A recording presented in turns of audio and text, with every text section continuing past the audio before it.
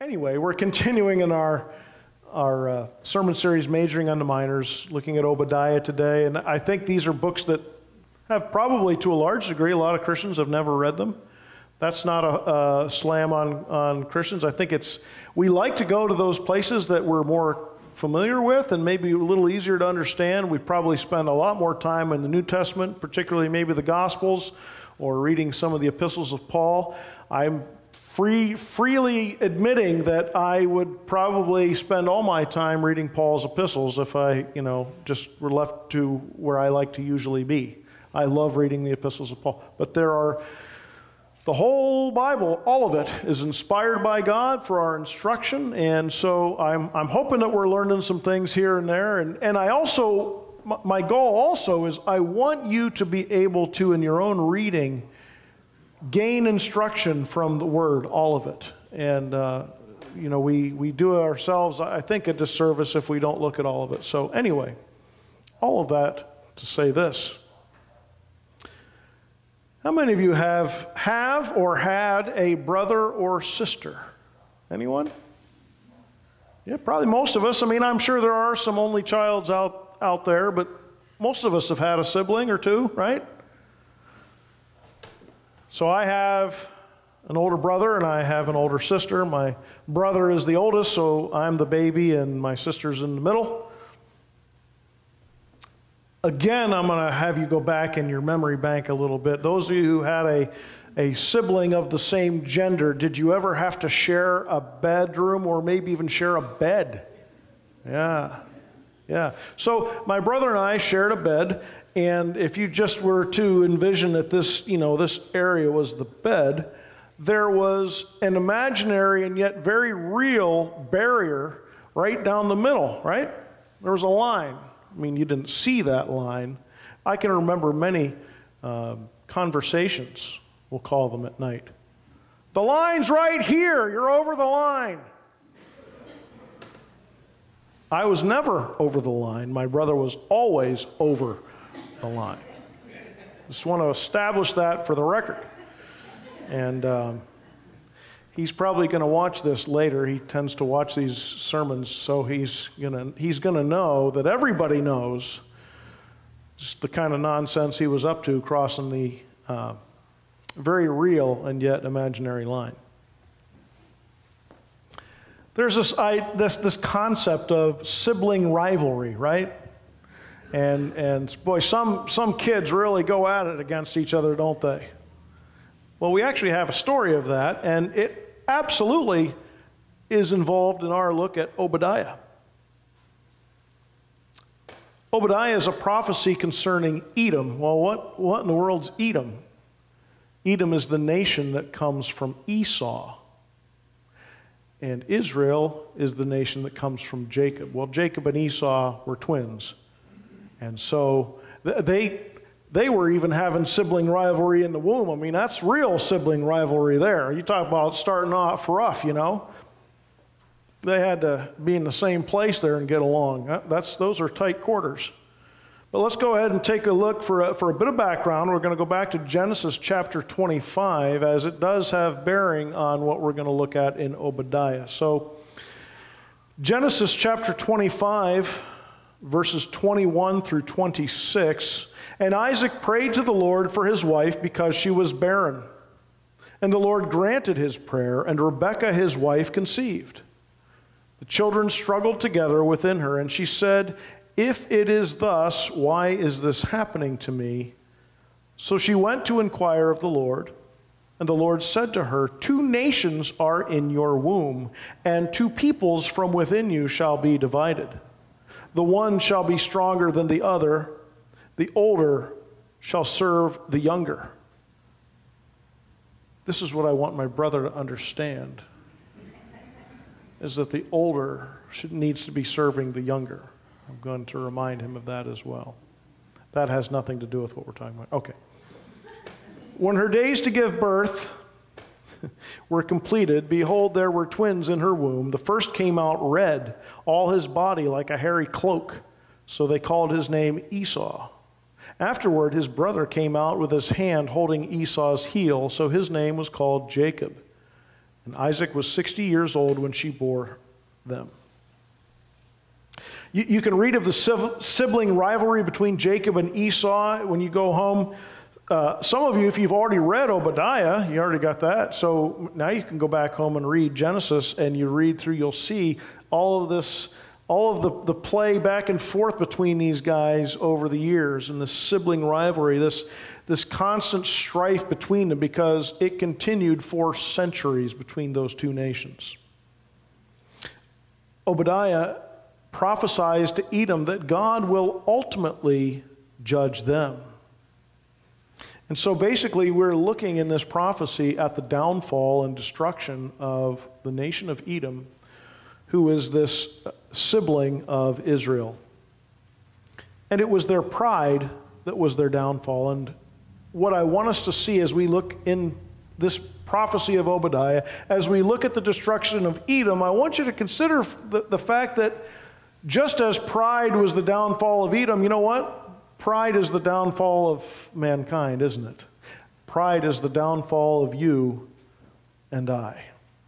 There's no anybody pointing fingers at anyone. Pride's one of those things. It's a we thing. It's us thing. It's something we all deal with, isn't it? But Obadiah's prophecy teaches us that we're self-deceived. Pride deceives us, pride leads us to sin, and pride will ultimately lead to destruction. Now, these two nations are more than just a story of sibling rivalry. They teach us about pride and its destructive impact in our own lives. The people of Edom had great confidence in their position. They were people who dwelled in a very secure place. They had a place that was up in the cliffs and was secure and surrounded by things that put them in a very secure location. It was very hard to defeat Edom because of the natural kind of fortress that they had. John MacArthur describes it this way. He said, dwelling in difficult mountain terrain, Edom's imposing, impregnable capital city of Petra was virtually inaccessible, giving her a sense of security and self-sufficiency. Deep, terrifying gorges emanating from peaks reaching 5,700 feet surrounded her like a fortress, generating a proud, false sense of security. Now, I decided today I wanted to actually show you a little bit of where we're talking about. How many of you love maps? I love maps and charts. I'm a junkie for those, and you know, we're looking at the books of the minor prophets, and we've looked in the books in the New Testament. I've preached through Ephesians and 2 Timothy. But how many of you have read the book of maps in your Bible? It's usually right after Revelation. Book of maps. You never seen that? All right, it's not part of the Bible, but it's in your Bible probably. In fact, if you have a Bible that doesn't have maps in it, you know what you should probably do? Yeah, get a Bible with maps in it. Absolutely, because it'll help when you particularly when you're reading in some of these prophecies and they're mentioning locations, and you're like, well, I don't know where that is. Well, there's a Bible map that will show you. So that little section of yellow there on the bottom is Edom, right directly below Judah there, the southern portion of the nation of Israel. And so these guys shared a border, and they shared a whole lot of grief between one another. Obadiah verses 3 and 4 says, the pride of your heart has deceived you, you who live in the clefts of the rock, in your lofty dwelling, who say in your heart, who will bring me down to the ground? Though you soar aloft like the eagle, though your nest is set among the stars, from there I will bring you down, declares the Lord. Edom was a proud nation, and it was that pride that led them to think that they were invincible. They were surrounded by rocks and things that kind of made a fortress for them. And you know, we have people, don't we, who have surrounded their lives with things that make them feel like they're strong. And maybe it's a large bank account. Maybe it's their career. Maybe it's a position of prestige and power and influence and all of these things that are almost a fortress that makes them feel like, I've really got it together and I've got everything and I'm invincible and I'm impenetrable. You know, one day all of us will stand naked before the Lord. We won't have any of our stuff.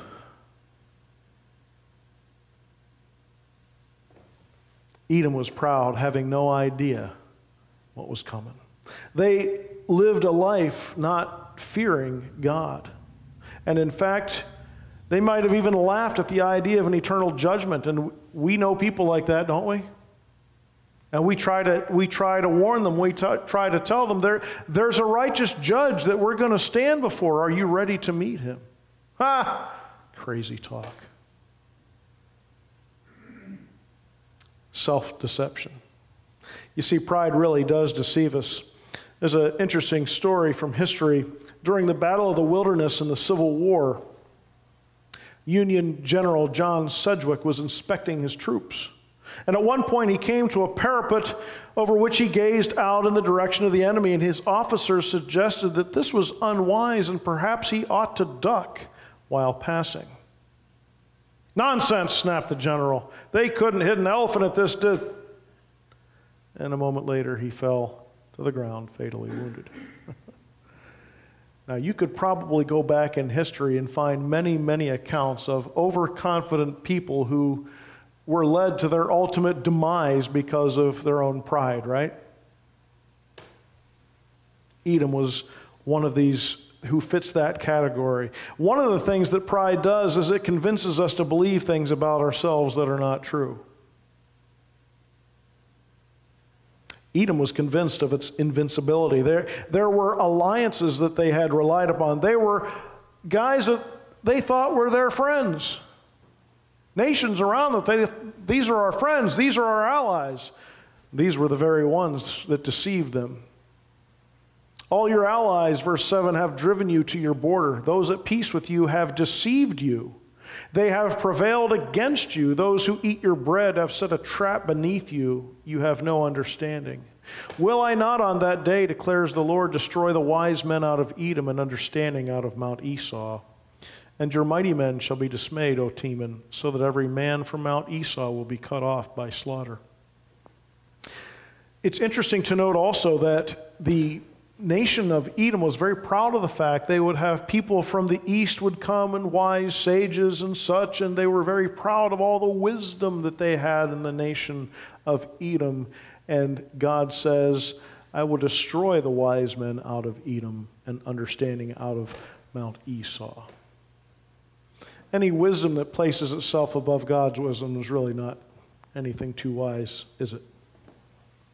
But those in whom Edom had trusted had failed them. And clearly these allies had gained Edom's trust only to turn around and deceive them. And there's a lesson here for us.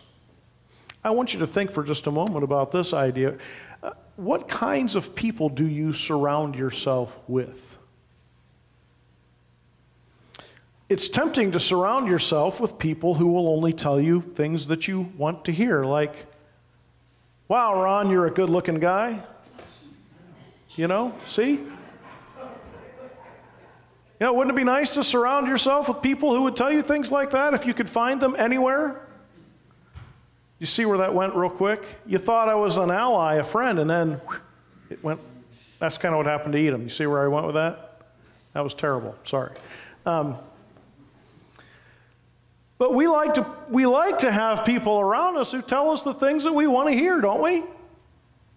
We like to hear that we're on the ball, we're great, we're awesome, and that everything we do is admirable.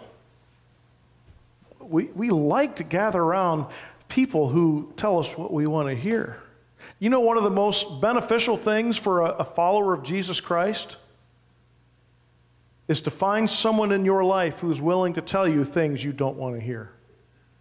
You need to find someone who cares about you enough to say, I really don't think that's a good choice. What you're about to do is going to put a roadblock between you and your relationship with Christ. You sure you want to go down that road? You sure you want to make that decision?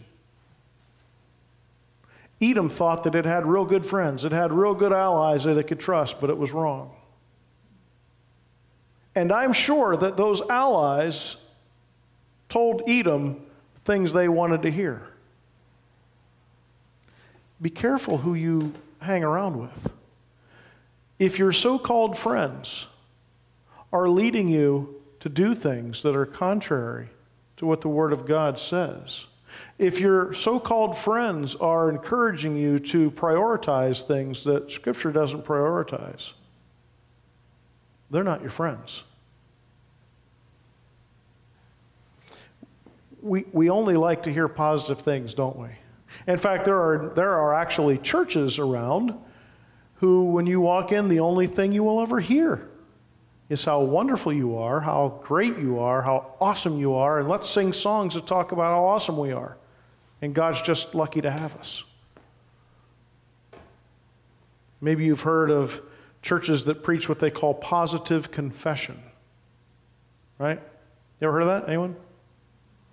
That's where you only speak words that are positive, because they'll say, well, your words have power to create things and make things happen, even though Scripture only attributes that to God Himself, not to us.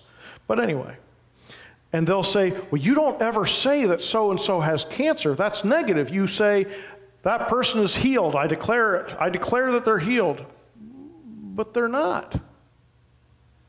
So instead of it being positive, it's rather delusional. But you see, we like to hear what we want to hear. Sometimes we need to hear things we don't want to hear. I encourage you to find some good, godly friends who are willing to tell you the truth. In fact, find some good, godly friends who will say things like this to you. Hey, how's your prayer life going? How's your reading of the Word going? Maybe we can read something together. Maybe we can talk about it. Find a friend like that. We need friends. We need people who... Edom had some pretty bad friends, right?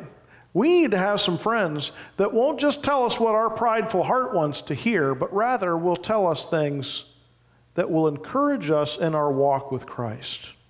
I wonder how many marriages would not have fallen into adultery and divorce if a godly friend would have said, hey, I see you hanging around that other person at work.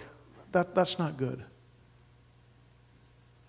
You probably should back away from that. I wonder how many marriages wouldn't have fallen into destruction if a good, godly friend would have come alongside and said, hey, I care about you.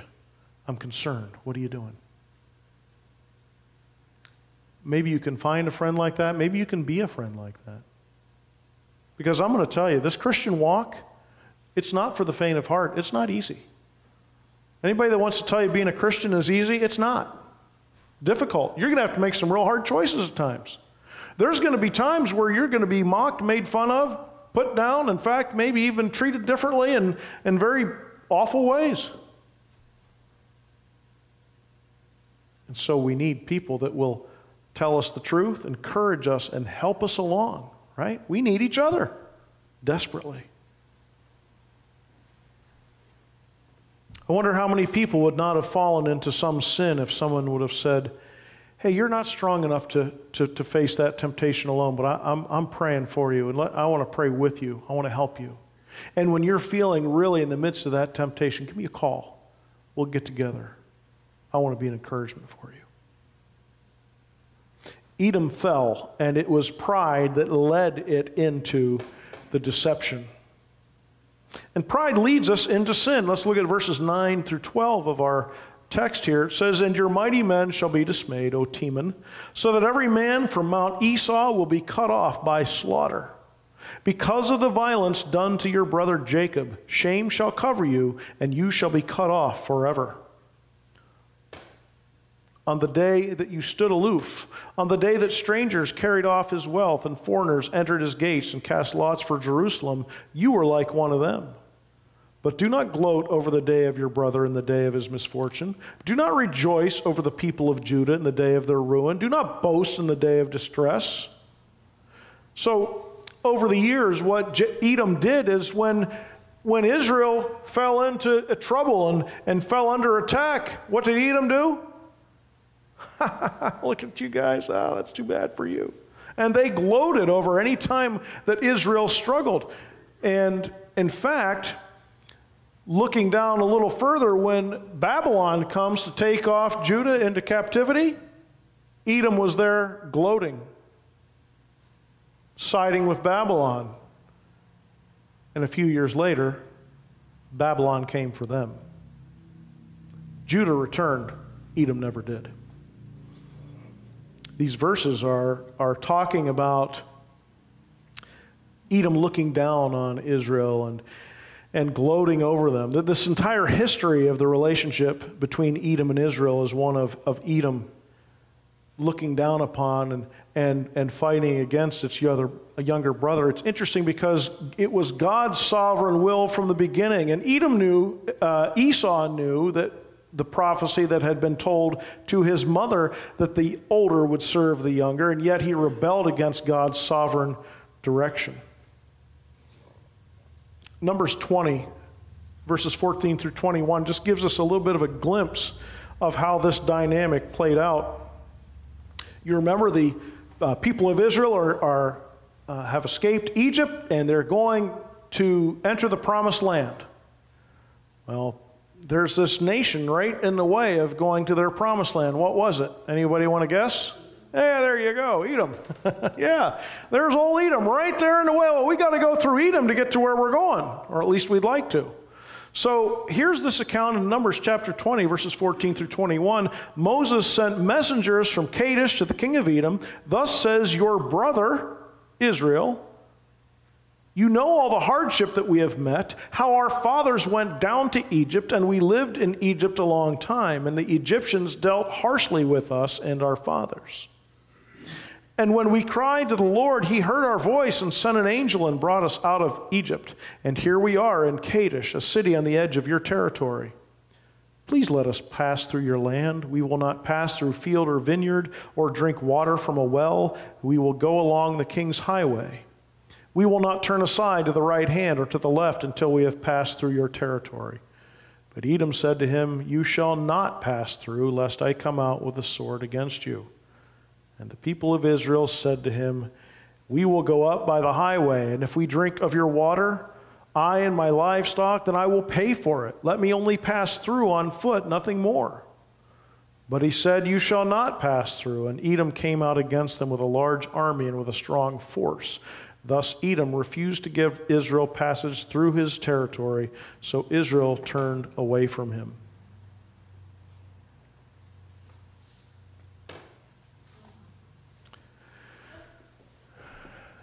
Thankfully, my wife gets the joke. The rest of you will have to figure it out, okay? God's chosen people were of Israel. God had told Abraham that the people who blessed Israel, God would bless. The people who cursed Israel, God would curse.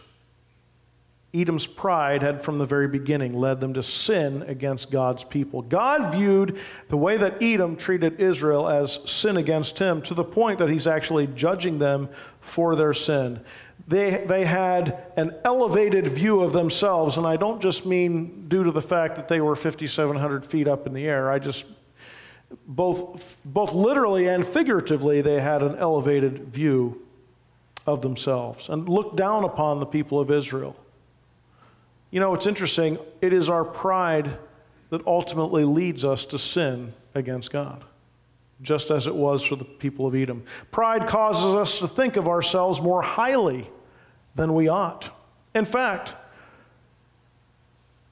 what we do is we look at God's righteous standard and we somehow think ourselves above it. C.S. Lewis put it this way. I love using C.S. Lewis quotes. The guy is brilliant. He said, in God, you come up against something which is in every respect immeasurably superior to yourself. Unless you know God as that, and therefore know yourself as nothing in comparison, you do not know God at all. Just a little side note, by the way. Do you know that in there are churches out there, one of the teachings that they teach is that you can be little gods. I'm not talking in a cult, I'm talking in so-called Christian churches. It's this little God theology.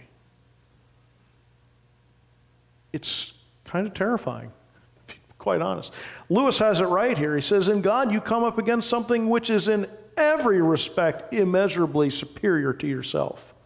Unless you know God as that, and therefore know yourself as nothing in comparison, you do not know God at all. As long as you are proud, you cannot know God. A proud man is always looking down on things and people. And of course, as long as you're looking down, you cannot see something that is above you. What does Scripture tell us? God bless you. God opposes the proud, but gives grace to who? The humble. The one who recognizes his low place in comparison to God, right? That's the one that God gives grace to. But the proud, he opposes. I don't know about you, but I don't want to be the one that God opposes. That kind of force against me that's a battle I can't win. The idea of God opposing you, that's terrifying. But I like what Lewis says here. He says, as long as you're proud, you cannot know God. A proud man is looking down on things and people. And really, if you consider about this fact, every time that you sin, no matter what it is, every time that you sin, what you're actually doing is you're taking a look at God's righteous, holy standard, right? And you're saying, I'm going to go with my way, not yours. That is looking down on God's standard. That's looking down on what God has said. And I'm saying, no, I'm going to do it my way, God. I'm going to go by my standard of righteousness, my standard of goodness, my standard of morality, my standard of behavior. I'm going to do what I want to do. I don't care what sin you can describe for me. All of them fit into that category. Because God condemns all sin. And if we embrace a sin, we're saying, I'm going to ignore what you say, God, and I'm going to elevate what I want to do above what you've said. That's pride. And pride always will lead us into sin. One of the ways that helps us to keep from sinning is to be constantly reminded of what? The infinite greatness of God and the complete depravity of man. To realize just how wretched I am and how great God is and how much I need Him. What does that do for the Christian? It brings them to the cross and says, Lord, forgive me of my sin. Forgive me of even my inclinations towards sin, and help me. We need to constantly be reminded of who God is and who we are. That's one of the reasons why we sing some of these hymns in this church that are so beautiful. And we talk about holy, holy, holy Lord God Almighty. Right? Boy, that helps us to put things in perspective, doesn't it? When we recognize how great He is and how great we aren't. You see, we're not Christians because we're naturally like Christ. No, actually, we're Christians because of God's amazing, sovereign, undeserved act of grace on our behalf at the cross of Calvary. None of us deserved it. None of us were good enough. The ones who think that they're good enough, what are they? They're proud. What does God do to the proud? He opposes them. One of my concerns has always been that there are too many voices in the church that do nothing but tell us how wonderful we are. You never have to worry about that from me.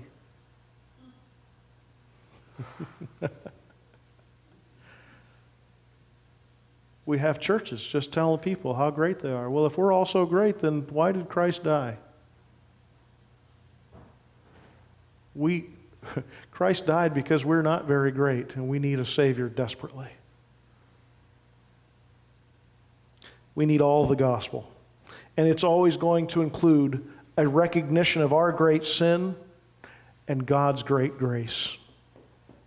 Finally, pride leads to destruction. Edom's pride was its ultimate downfall. They were punished by God for their sinful acts against Israel. We find that in verses 17 and 18. But in Mount Zion there shall be those who escape, and it shall be holy. And the house of Jacob shall possess their own possessions. The house of Jacob shall be a fire, and the house of Joseph a flame. and the house of Esau stubble. That means burnt.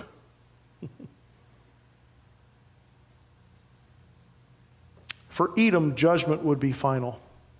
It was their pride that led them to sin. Their sin would be judged.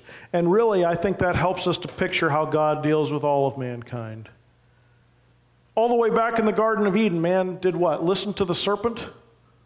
That prideful creature said what? You can be like God. He just spoke right to that pride, right? And Adam responded and said, yeah, sounds good. Hand me that fruit. I always find that interesting. I've probably said it before here. I say it repeatedly, but we always want to beat up on Eve for grabbing that fruit, but it tells us in Genesis that knucklehead Adam was standing right next to her. So can't very well blame Eve when you're right there next to her. You could have said, sweetheart, you might want to leave that alone. No, what's he say? Is it good? I'll have a bite. And ever since then, men have been hoping that their wife would make great food. And mine does. And that has nothing to do with what I was going to say. Man's pride led him into sin. And we're all paying the consequences for it, aren't we? And God brought judgment. And every tribe and people and nation will eventually be judged. Those who persist in their pride will face eternal destruction. What a sad reality. And I think about some of these ones that they have, again, they've put themselves in a position where they feel secure. And they've got this fortress around them. And for some, they even come to church. They've got good church attendance. They get a gold star for how many times they've gone to church, and they've given a lot of money, and they've done a lot of things that the world would look at and say, oh, those are very admirable deeds and works you've done. And they've built a fortress of pride all around themselves, and they say, look how secure I am, look how great I am. And one day they'll stand before God naked and exposed. And he'll say, depart from me, you worker of iniquity. I never knew you. You see, all of us have a pride issue. And we can either lay that pride at the foot of the cross and say, Lord, forgive me for putting my standard, myself above your righteous holy standard, and find forgiveness, eternal life.